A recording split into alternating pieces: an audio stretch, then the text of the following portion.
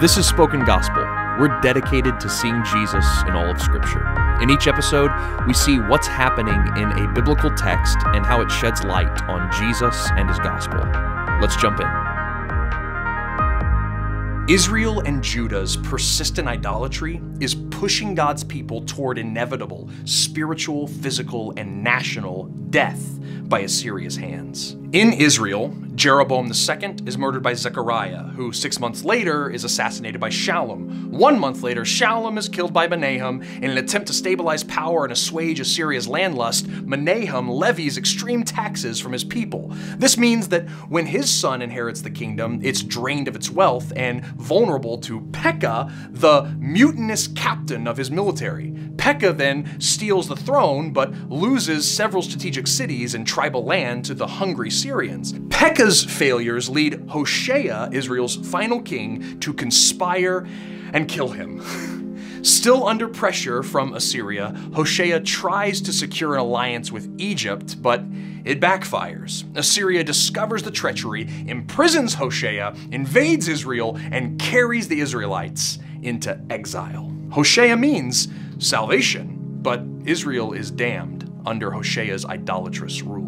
During this same period of time, Judah is only slightly better off. We're told Amaziah, his son, and his grandson do right in God's eyes, although not like their forefather David. All three of them tolerate similar idolatries, and each pays a price for it.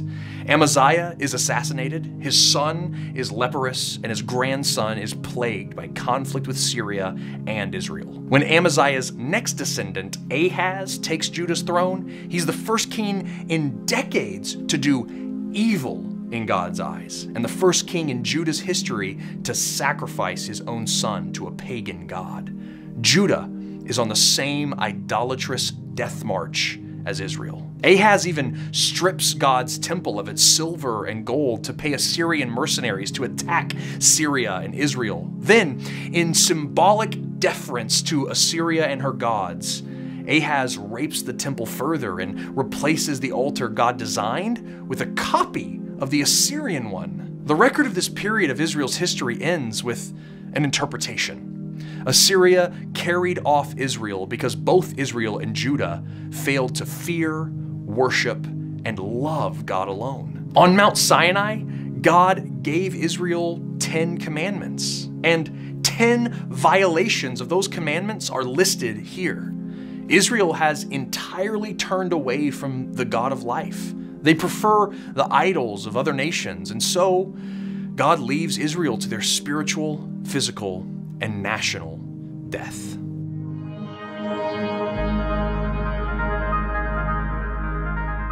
In one sense, Israel and Judah's deaths were self-inflicted, but death is also God's judgment. It wasn't a coincidence that the man named Salvation is the one who destroyed Israel.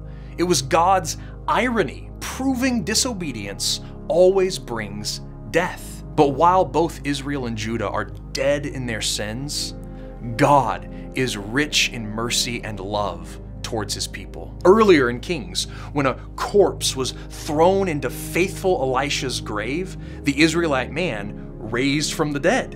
And by the death of God's faithful Son, Jesus, he will make his people alive once again. If the story has always been disobedience leads to death, what happens when obedience leads to death, like it did for Jesus? Just as it was hinted at with Elisha, the Apostle Paul says that when the finally faithful Israelite king dies, he is raised from the dead. And at the name of Jesus, whose name, by the way, like Hoshea, also means salvation, at his name, every knee will bow to the true King of life, death, and the world. There is no idol that brings life from the dead. There is no obedience to another God's laws that will end our spiritual, physical, and national death. But when we bow, or better yet, throw ourselves into the tomb of King Jesus, we will rise. So I pray that the Holy Spirit would open your eyes to see the God who brings life from the dead. And may you see Jesus as the King whose name means salvation.